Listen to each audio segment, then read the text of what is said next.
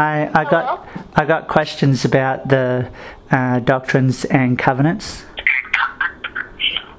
Oh, hey Dale, how are you? I'm doing excellent. Good. How are you been doing on your studies and everything? I've been doing excellent. Good. Were you able to get in contact with the missionaries near you?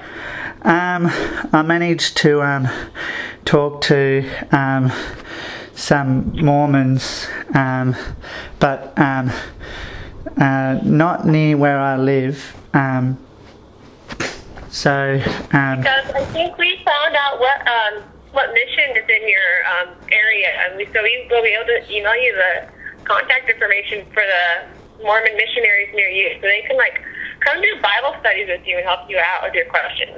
Oh, so you'll be able to give me their number, their contact information. We would love. We are not in a Wi-Fi area, so our email's not working right now. But tomorrow we can definitely, or at least I can promise you by Sunday that we can have their information sent out to you, so you can contact missionaries to you. Do you like that? I'd be able to ask some questions about the Book of Mormon and doctrines and covenants. But what really bothered me is when I was reading Doctrines and Covenants, section 42, verse 81. 42, verse what? 81.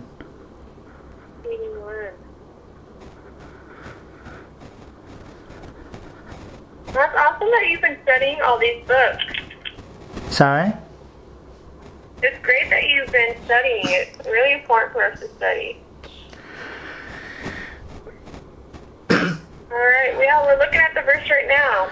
Yeah, it talks about, but he or she shall be condemned by the mouth of two witnesses.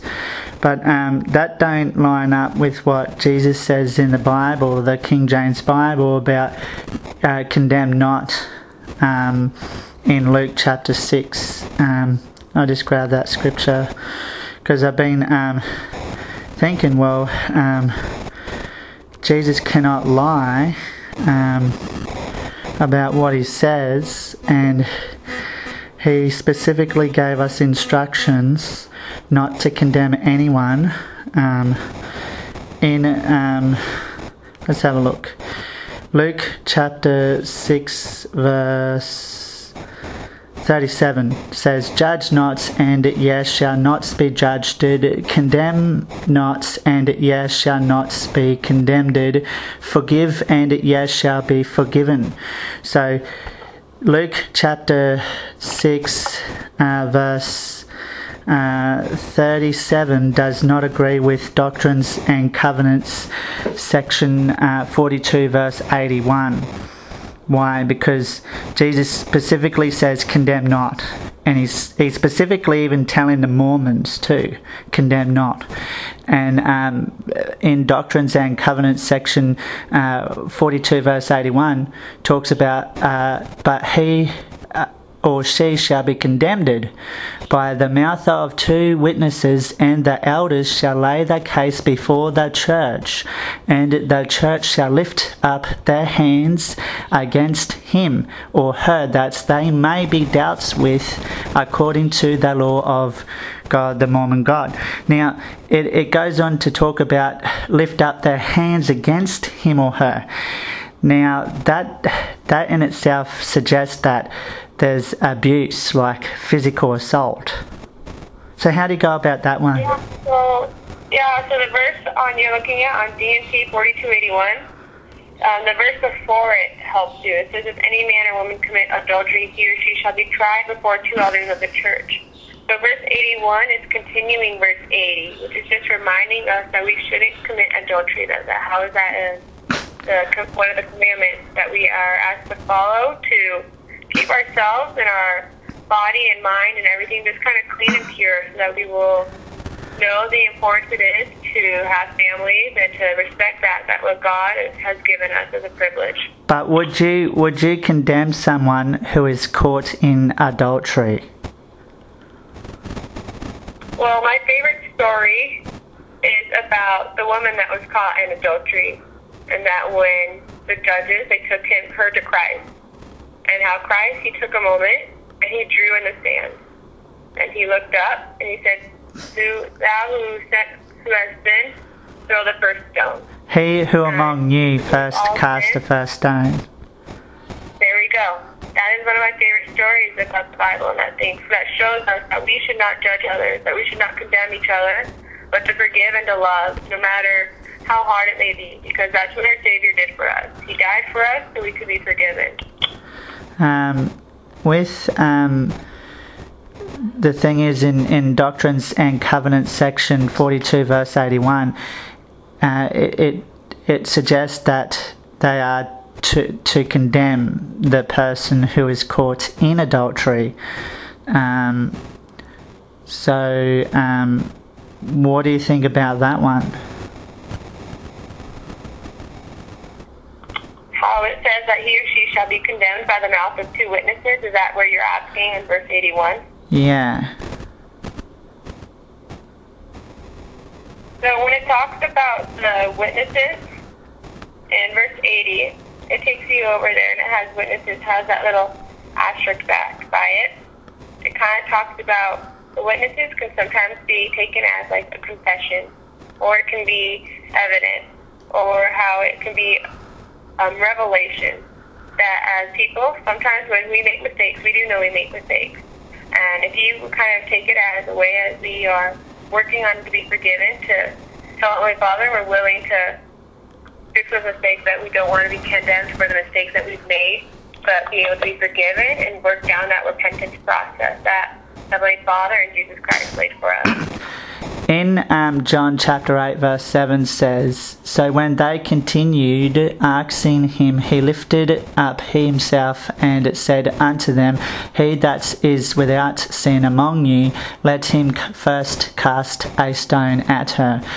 But in D&C it specifically states in 42 verse 81, it talks about, "But he or she shall be condemned." So it's more or less the word condemned means to make them feel bad, feel guilty, make them like with America where they have the death penalty. That's condemnation upon murderers. And so when I look at Doctrines and Covenants section 42 verse 81, I see that Mormons condemn people, condemned, and then it talks about how they lift up their hands against him or her. So what's that suggest? Does that suggest that they like lift their hands up against them to attack them?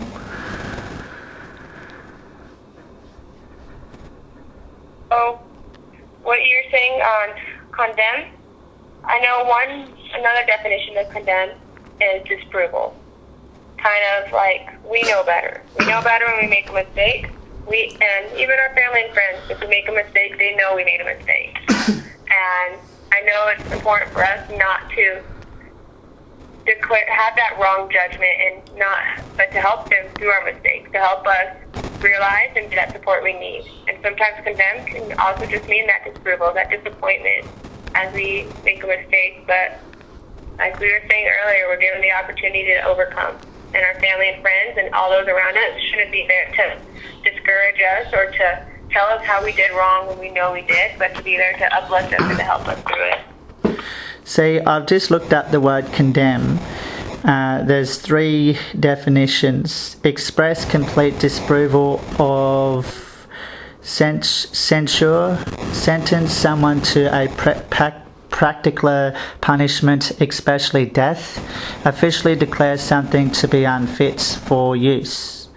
Now, when Jesus says, talks about you shall not condemn not, and ye shall not be condemned, he's specifically wanting us not to stand in condemnation of other people's sins.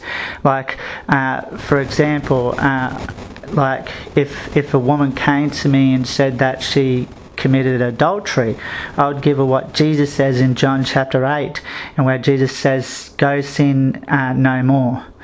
I won't stand there and do what the religious Pharisees did over 2,000 years ago, wanting to stone the woman to death. I won't bring that law against her. What I'll do is I'll bring her Jesus, because Jesus of the King James Bible, he doesn't want us to walk in condemnation. Vengeance belongs to him only, and we are not to condemn anyone of their sins. And that's something that I've actually learnt as I read the King James Bible. But when I was looking at Doctrines and Covenants section 42 verse 81, I went, wait a minute, something's not right here. This doesn't add up. Condemned in a mouth of two witnesses. So this means that two Mormons has the rights, well, they don't, but according to the Mormon faith, they have the rights to condemn he or she that's caught in adultery. So you know what they're doing? They're going and they're actually going by the law, where if a woman is caught in adultery, she is to be stoned to death. She was condemned to be put to death. So that's what it confuses people. Doctrines and Covenants section 42 verse 81, it brings confusion, because if you trust that you cannot condemn anyone according to what Jesus says in the Gospels, in the King James Bible, in Luke's Gospel, then you won't want to try and condemn anyone, right?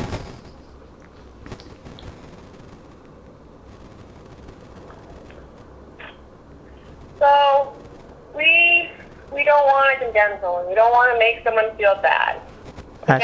That's right. So you won't agree with Doctrines and Covenants section 42 verse 81 then? What I agree with Doctrine and Covenants is that it tells us the importance to not commit adultery. That is different. That we do make a mistake, and when we do make those mistakes, we do feel that disapproval. We do feel that discouragement, that condemnation. Yeah, but you can't. But for me, from ourselves, we can condemn ourselves. We can have that guilt, and that is. No. What does Jesus means when he says condemn not? When I hear that, I hear not to be discouraged, not to beat ourselves up. That's right, not to condemn ourselves. To ourselves. So we can't condemn ourselves, because the thing is Jesus wants us to feel peace. In John chapter 16 verse 30. You're exactly right. Jesus does want us. He wants us to have that peace and that joy, because that's why we're here on the earth. We are here on the earth to have joy. So to learn and to grow and to draw closer to our Saviour and to our Heavenly Father. So if you don't condemn yourself, then you are wanting to encourage yourself, right? I'm sorry, can you say that again? If you don't condemn yourself, then that's a good thing, right? Well, I think it's important not to beat yourself up, yeah? Because we're all children of God. We all make mistakes. But I think it's important for not to focus on our mistakes, but to think about our improvement and how we can become better. I mean, we are to judge our sins and confess them before Almighty Jehovah God in Christ Jesus, and to be forgiven, ask for forgiveness. There's a difference between judgment and condemnation. But in John chapter 16 verse 33, Jesus says, "These things have I spoken unto you, that in me ye might have peace. In the world ye shall have tribulation, but be of good cheer. I have overcome the world." So he doesn't want us to condemn ourselves just because we committed sin. Now I'm going to take you to a beautiful verse, great verse that helped me to overcome there's I thought I committed the blasphemy of the Holy Ghost, but when I read this scripture, I knew straight out I did not commit the blasphemy of the Holy Ghost. In John chapter 5 verse 24 says, "Verily, verily, I say unto you, he that heareth my word, and believeth on him that sent me, hath everlasting life, and shall not come into condemnation, but is passed from death unto life." Now, because I believe on the name of the Lord Jesus Christ, I knew that I cannot come into that eternal condemnation. Yeah, we're not going to suffer forever.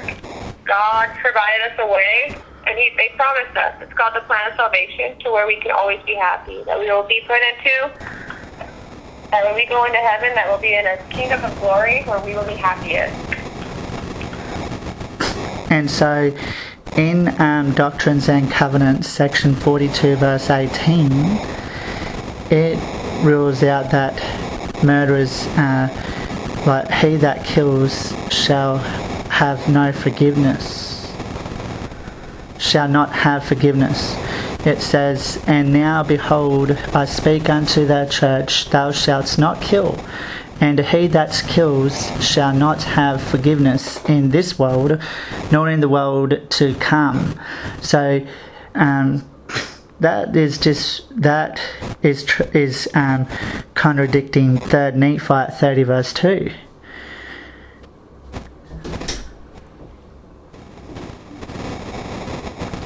So how do you go about that one? There is no forgiveness for people who kill. So, I mean, I can't serve a God who says that there's no forgiveness for he that kills. I mean, Moses killed in the King James Bible, but he did not die straight away. In Doctrines and Covenants section 42 verse 19 claims, "And again I say, thou shalt not kill, but he that killeth shall die." How come Moses, the prophet, King David, the excellent prophets, never died when they killed someone? I know the stories you're talking about, and how God, he doesn't want us to kill. And we do see instances in the Bible where people do kill each other. But we know that before those instances, they prayed. They were praying, and they didn't want to do it at first, but God commanded them to do so. And we know that they did do things that was righteous, and that is what God wants, because we do see the blessings that came from it. But Heavenly Father does not want us to do that. That is not something we are commanded to do here. He wants us to live in peace, and not only to live us in peace, but to help others live in peace. What was your name again? We're the sister missionaries, and we emailed you a couple of weeks. Yes. Yes, but the thing is, would you ever tell someone that, "And again I say, thou shalt not kill, but he that killeth shall die"? Would you ever tell someone that he that killeth shall die? I wouldn't say that, honestly, because it's not my place. It's not uplifting. We're only here to uplift. So doctrines that God gives us, and we know that the commandments that God gives us are for a reason. They're here to help us and to guide us, to keep us on the straight and narrow. And if we ever have questions or we're unsure about things, we can pray about it and we can get answers. With Doctrines and Covenants section 42 verse 19, that's speaking about today's generation. But how come there are some murderers that go to jail and they do not die straight away? How come the justice system don't deliver them up to be hung? The justice of... Can you say your question again? How come the justice system, like the US justice system or Australian justice system, how come when someone murders someone, they don't straight away give them to the authorities to execute them, kill them, murder them, get rid of them straight away? Well, I know that's just not part of the gospel.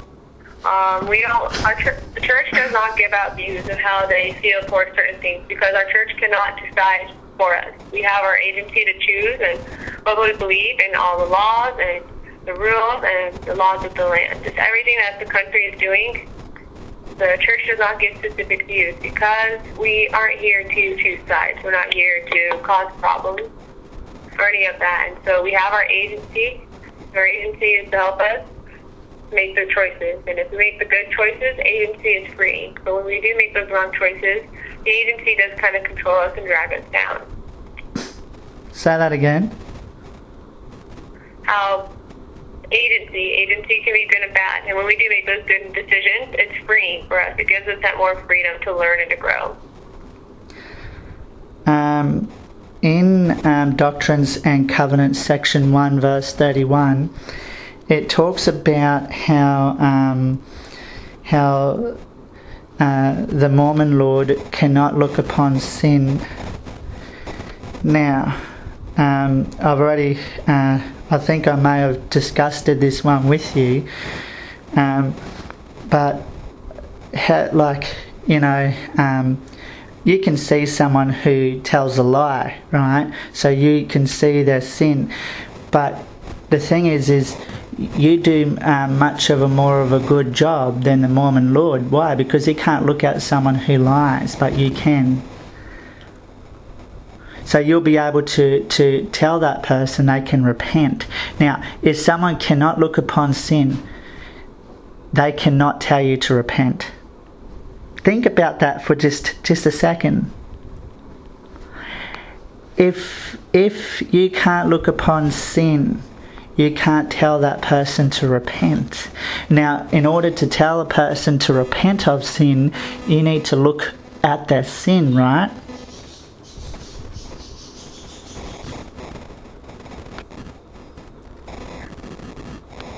So, the Doctrine and Covenants, the beauty of it, is modern day revelation. And these revelations were given through Joseph Smith and the other leaders of the church back in the 1820s, 1830s. And so we know that times do change, and we have all of these tools to help us learn and to grow.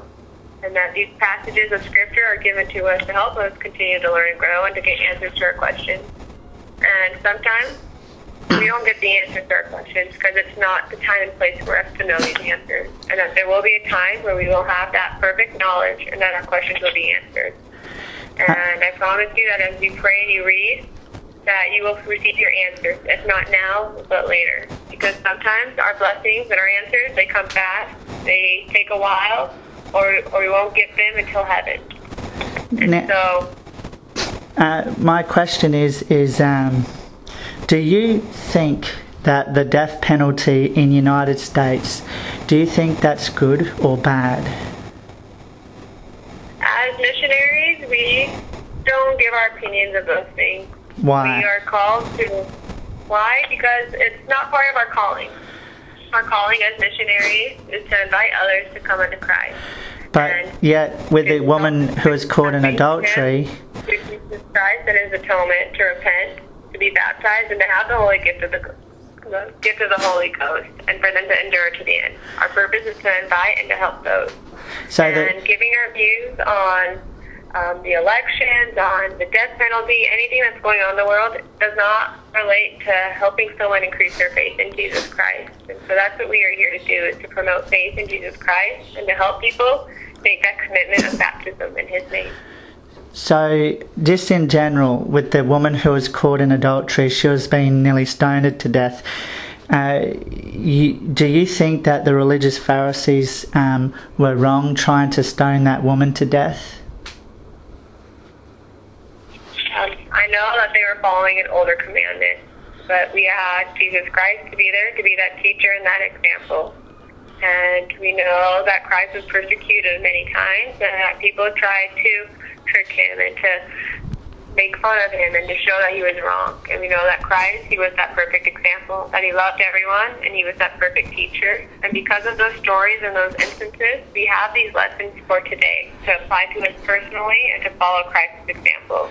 Now, so, in Exodus... If judges didn't bring the woman, we wouldn't have had the story of Christ. We wouldn't have had this example. We wouldn't be able to have this opportunity to know that we can repent and that we can be forgiven and that our Savior will always forgive us. So if those things didn't happen, we wouldn't have had this lesson today, and we wouldn't be able to apply it in our lives today. Now, with Exodus chapter 20, verse 13, it says, "Thou shalt not kill." So, in one aspect, I could say I do not agree with the death penalty in the United States of America because of my Christian faith of Exodus 20, verse 13, that says, "Thou shalt not kill." Hallelujah. I mean, I could draw someone to Christ, a murderer who's on death row, and lead them, convert them to Christ, and that the saving grace of God saves them through Christ Jesus, and they can be saved. But if someone who cannot make an opinion on the death penalty, they can't influence murderers who are on death row to be able to draw nearer to Christ, because you need the truth. And now Exodus 20 verse 13 is truth. Now there are many false teachers out there that try and say, well, the scripture really says thou shalt not murder, but it says thou shalt not kill. Killing is wrong, and as a result of murder is a result of killing someone. So so just have a think about what I say, because you draw someone to Christ who is on death row by telling them Exodus 20 verse 13?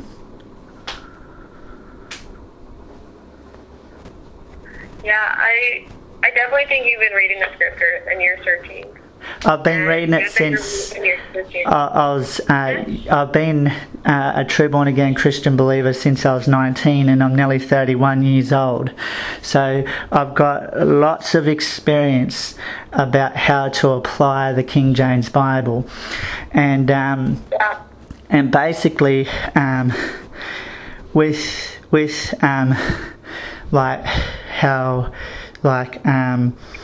with telling someone about the love of God, you want them to know and fear God.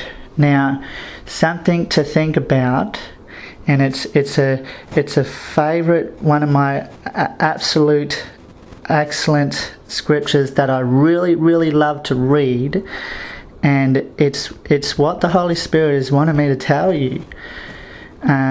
Jeremiah chapter 32 verse 40.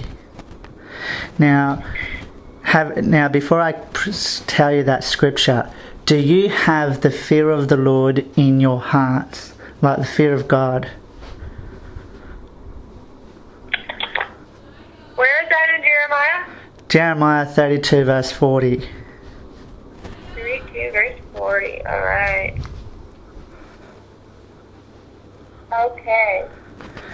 I have it as, and I will make an everlasting covenant with them, that I will not turn away from them to do them good, that I will put my fear in their hearts, that they shall not depart from me. Now, that means that Christian believers, true born again Christian believers who have the fear of God in their hearts cannot depart from God, right? The way I read it and the way I understand the feel about it is that we can have that not necessarily we fear of God, that He won't do anything of us, because God, He loves us. He's powerful and He's merciful. But there's actually, let me pull it up real quick. There's a quote that I like that talks about godly fear. And I think it's really helped brought me peace and give me an answer. Kind of questions like that. And I know Heavenly Father, He is our loving Heavenly Father, and He's only here to help us. But godly fear is loving and trusting in Him, because He has that perfect love for us, and that faith in the Lord can give us power to hush those fears.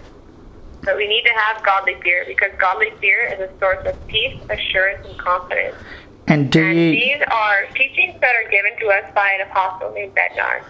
And these teachings show us that not that fearing in God because of things he does, because God is powerful. But as we fear God and turn to him and ask for him and seek that guidance, he can help us bring peace in our lives. He can assure us of the decisions we are making that are right, and that he can give us the confidence we need to continue to do the things he asks. And so in Jeremiah 32 verse 40 says, "And I will make an everlasting covenants with them, that I will not turn away from them to do them good, but I will put my fear in their hearts, that they shall not depart from me." So that's God making an eternal promise which he can't break, he can't lie. He's saying once his fear's in their hearts, they cannot depart from him. So whose hearts are mentioned in Jeremiah 32 verse 40? And 32 verse 40. "Well, when I see that he is making an everlasting covenant with them, that I will not turn away from them to do them good." He's saying right there that he made a promise to us all that God will not turn away from us, that he loves us, and that he's going to help us make the right decision. And by following him and turning to him, that is good. And he has that fear for us because he loves us, to help us, to lead us, and to direct us in the right way. Because at one point, we all feared our family members. I remember fearing my parents when I did something wrong, but I knew they loved them even though they were upset with me for my mistakes. And that's how God is. God is a loving heavenly parent. Just how our parents were there for us and friends for us. He has that fear. So more or less, basically, if you have children, you would never cast them away, right? I'm sorry, say the question again? If you had children, you would not turn your back on them, you would not forsake them, right? Yeah, if we have our families, we shouldn't turn against our families. We shouldn't discourage our families. They're there to help them. We have that commitment to our family members. We have that commitment to God, to uplift and to help, to lead and to guide. And so Hebrews 11, in Hebrews 13 verse 5, Hebrews 13 verse 5, I'll grab that scripture. This is a powerful scripture.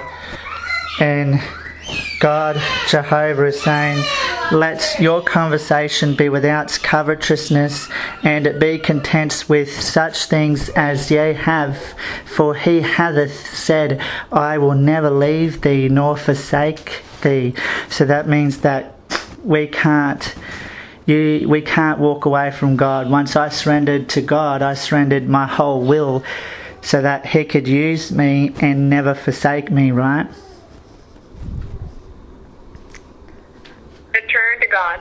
We should turn to God and listen to him and do the things he asks. And we should have that full trust in God, like the scriptures say, to turn to him and to have all of our faith and trust in him. And so Dale, we're really sorry. Actually, we have a curfew and we have to be getting going.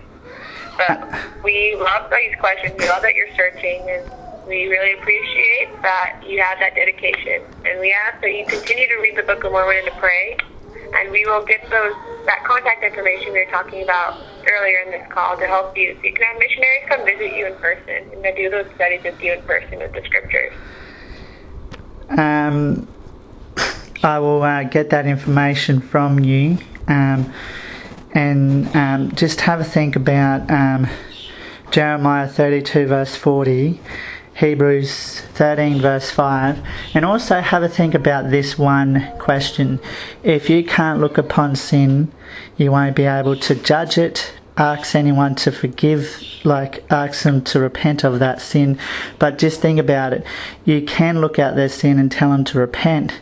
And so by that logic don't agree with Doctrines and Covenants, section 1 verse 31. So just have a think about those thoughts. We definitely will. Alright, you have a good night. Yeah, and you have a good day, Dale. Bye. Bye.